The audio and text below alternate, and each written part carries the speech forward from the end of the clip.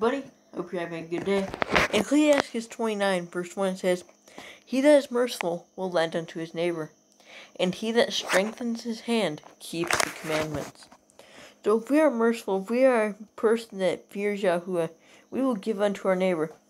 If we strengthen our hand being by building yourself up, like making yourself better, maybe having more of something, or like just living better.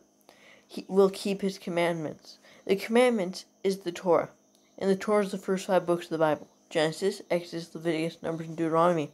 He has told us that you will be blessed over and over and over if you keep the Torah.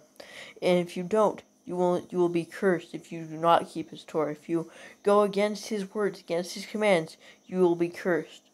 So we should follow his commands, and we should be merciful and lend unto our neighbor when he is in need. So I hope you all have a good day. I'm out.